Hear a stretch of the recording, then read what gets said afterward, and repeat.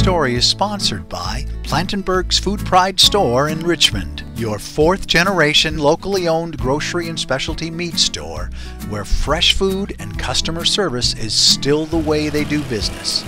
Plantenberg's custom meats and homemade sausage are regionally famous.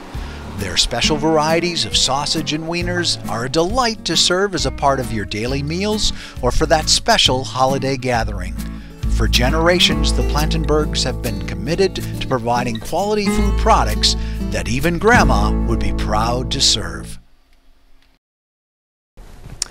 My name is Larry Lahr, City Administrator in Cold Spring, and I'm talking with you on DigElog about a proposed project that is going to be located in the former Cold Spring Wood Products building, which is along Highway 23. And the proposal is that a developer would bring into that building a business that is related to what we call the small wind industry. So they're electricity generating wind turbines that are similar to what we would see maybe in southern parts of Minnesota, but these are on a much smaller scale. Typically the towers are 120 feet high, generally maybe as high as 150. And so the idea is that the council certainly is very supportive, along with the other city commissions, of the project. What is at issue is the developer has proposed along with that project to build one of these turbines on that site. Certainly not ideal in terms of location, and yet the council is forced to balance the interest in landing the business with some concerns about the wind turbine. And so what they're going to do is make their decision whether to pursue this project aggressively or not, based upon the input that they receive from those neighbors, especially on the 29th of April.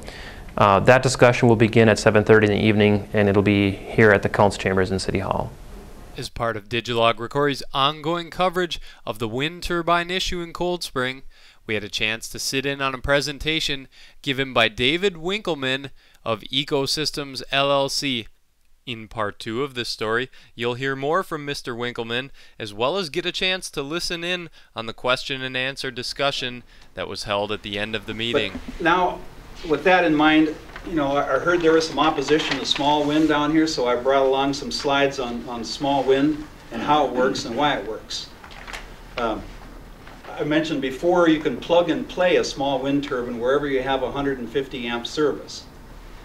And for this size, you can go smaller than this, you can go down to a 10 kilowatt, half this size, and that'll work in a 75 or 100 amp breaker. Or you can go down to a tiny one, let's say 2 kilowatts, and that'll work in a 15 amp breaker.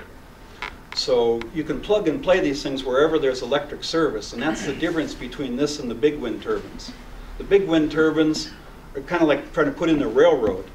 I mean, you've got to get all the permits. It takes years to get the permits for the transmission lines. You've got to wheel that power over the transmission lines. You have to get a power purchase agreement.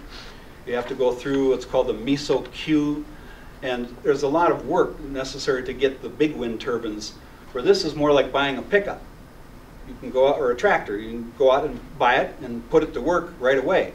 You don't have to wait for all the permits. So this is a way that Americans can become more independent. You can have your own distributed energy right on your place, right on the roof of your buildings. You can have solar panels. If you don't want to look at a wind turbine, put up solar panels in your building, or put in geothermal heat instead of the gas. It costs a whole lot less, a little bit of upfront cost. And of course the neighbors' concerns about visual and noise. The best way to do it is to, like I say, go out and sit underneath the one, get somewhere around it where you want to, you know, hear it, and you'll realize that there isn't a lot of noise from this Jacobs unit. There are noisier units out there, and there are units that are less noisy than this too. So there are many different types of wind turbines. Go ahead. Is there a certain point when the machine will enact a brake as the wind gets too fast? That's a good question. There, governor systems are what you're asking about. The blades normally sit flat to the wind. If you look closely, you'll see springs on these blades. Let's see. Right. There's 2 springs to each blade, and those springs allow the blades to yield. So when the wind gets about 25 miles an hour, it starts to feather. When we get to about 40 miles an hour, they're going parallel to the wind. And then when it gets over 60 miles an hour, the tail folds. The tail folds to the blade, so then the blades point right at the wind. So the total effect of this is RPMs don't get over about 200 RPMs all the way through the cycle of the machine. So Jacobs has sold 20,000 of these machines since they started, and this governor system has been tested and proven through time. This governor system is the best governor system on a small wind turbine, and that's Jacobs' claim to fame. You know, everybody gains when we go to renewable energy, you know, but that's not what they have in mind. My job is to represent the people of Cold Spring, whether I agree with them or not. I would like to see the business in town. I would not like to turn it away. However, I don't believe that's an ideal spot for a wind turbine. I believe it's too close to homes, and I don't know if that meshes with what we're doing. However, if we can put a wind turbine someplace else, that's a more suitable location for it, so that we can try to have a win-win situation, is what I'm kind of going towards. I want to work towards a win-win. A win for you and a win for the community. Because I think that the business is a very attractive one. I think it would be, I was just walking the site before I came here, and I think it would be a definite improvement for that part of town as people are entering the community. And I can see a lot of benefit to the business. So I would like to see it located in Cold Spring. However, the wind turbine being right there, I need to know, is that a deal breaker for you? Pretty much so, yeah, because it's a win business. And if we can't show our product there where our sales showcase is, it would not be very attractive. Because we have houses on the hill right there. And having this wind turbine is a real problem for me. And so I'm trying to find a solution or a way to work around that. And if I'm buying one, seeing one on a monopole isn't helpful for me. I needed to have it down on the ground so I can look it, so I can look into it, so I can see what it looks like. And maybe you're going to have that inside the building. I don't know. And so maybe that's why, you know what I mean? But I'm trying to think of a way that it benefits your business, but we avoid having to have a wind turbine right there against houses when people in town are saying, if it's for private benefit, not so much. If it's for public good, then I could live with it. The way I look at it is you're going to set up a 120-foot tower 200 feet away from the houses that are behind there. And if you go 200 feet to the north of that, they got a 120-foot tower sitting in the ballpark, and that didn't seem to be a problem with anybody. Yeah, there's other towers around the city too, you know, if you look.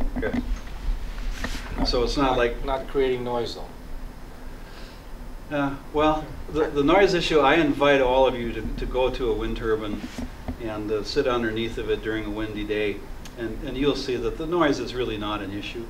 Did you have a question? There's a nonprofit organization just on County Road 2 north of Cold Spring, and they're very much interested in the idea of putting up a tower on their location. And somebody else mentioned the fact that right across the road, right across 23 from Tom's current location, there is a big piece of land that maybe would work.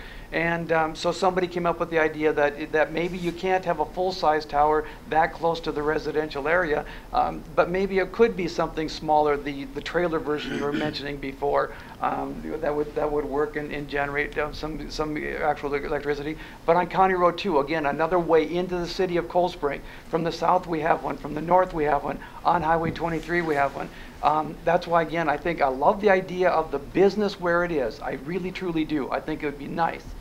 But is it possible, is it a deal breaker if we have a tower on the north side of town, if we have one on the south side of town, maybe you put one across the road, so you don't have a full-sized 120, 150-foot tower on your property, but you're surrounded by them, and you have a smaller unit on your property. Is that something you would be willing to consider? Sure. Yes.